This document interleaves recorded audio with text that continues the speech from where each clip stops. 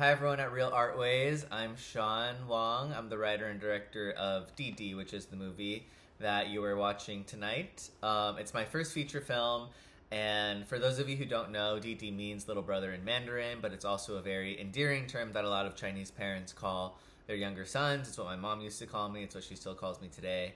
And the movie is a lot of things, but it's very much a love letter to immigrant moms, inspired by the relationship that I have with my mom, kind of encased in the trappings of a movie about adolescent friendships. All of the joy and chaos and irreverence and innocence.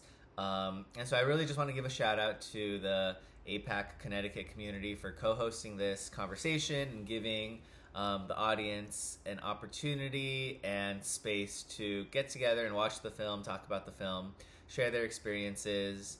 And I used to make these little photo booth videos on IMAX in my high school, so it's only fitting that I would record this today on my iMac with this photo booth sepia filter.